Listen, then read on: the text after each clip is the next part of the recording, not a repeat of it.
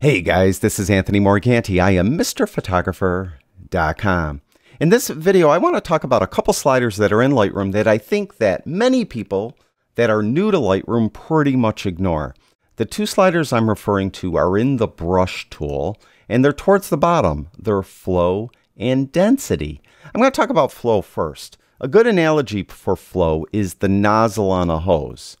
Let's say you're going to water your lawn. You bring the hose out and you press the handle of the nozzle all the way in.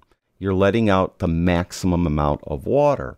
Well, flow is pretty much like that nozzle. When you have it at 100, it's akin to having the handle of the nozzle pressed all the way in. So you're going to let out or produce or brush in the maximum amount of whatever adjustments you have above it. So in this case, let's keep it simple. Let's bring exposure down to -4. So if I have flow at 100, if I do a brush stroke, I will brush in a maximum amount of that exposure adjustment, in this case -4. And I'll just do it, and there it is.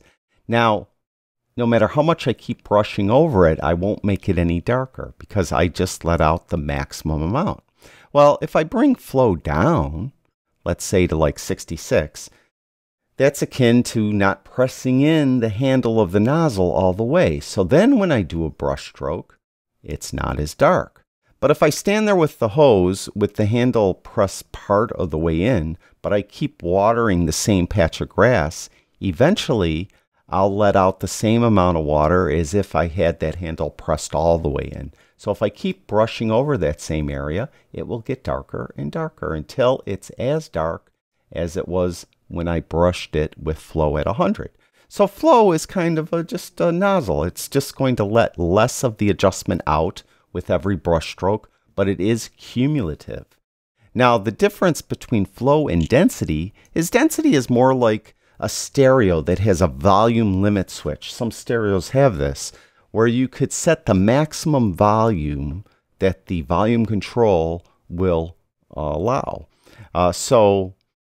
In this case, let's say density is at 100, flow is at 100, and I brush, again, I'll get that maximum darkness, and it won't get any darker.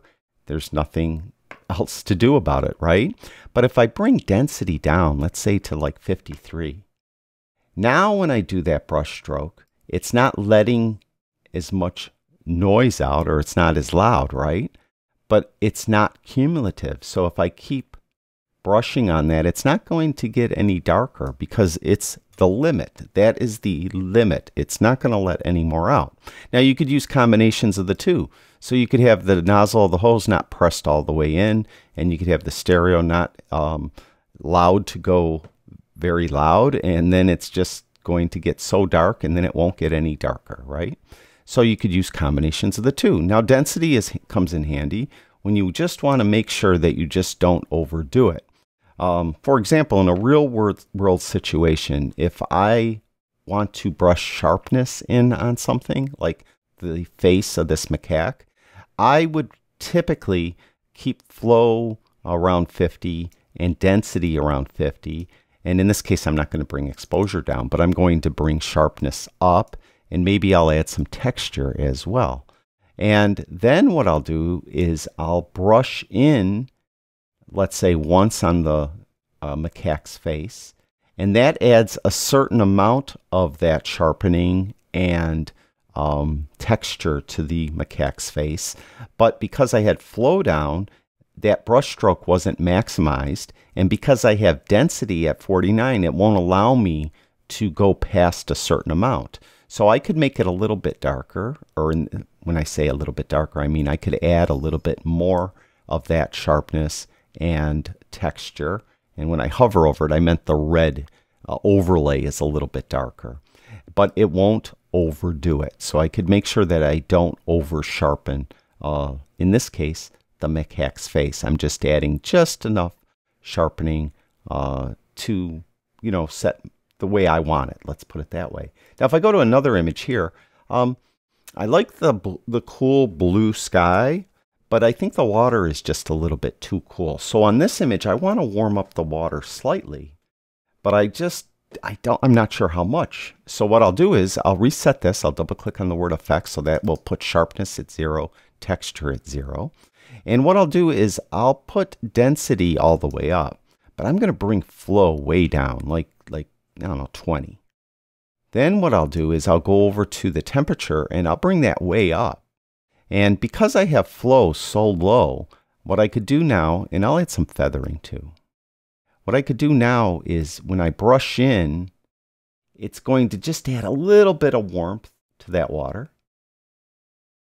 And then I could maybe do a little more. Oops, I kind of moved my button there. I don't want to do that. But I could add a little more, and I could pick, well, it's a little cool here. I could add a little more there. So it doesn't have to be totally even. I could get a smaller brush and come in here. It's really cool over here in this corner, so I could just kind of add a little more there. So you could see how you don't have to have even brush strokes across everything. I could add more warmth over here where it's needed and less warmth up here where it's not needed. So when I do a before after, there's before and there's after. So that's the way you could make flow and density work for you. Sometimes it may take you time to get into the hang of it, because as you probably noticed, it's not really, as far as flow is concerned, it's not really linear.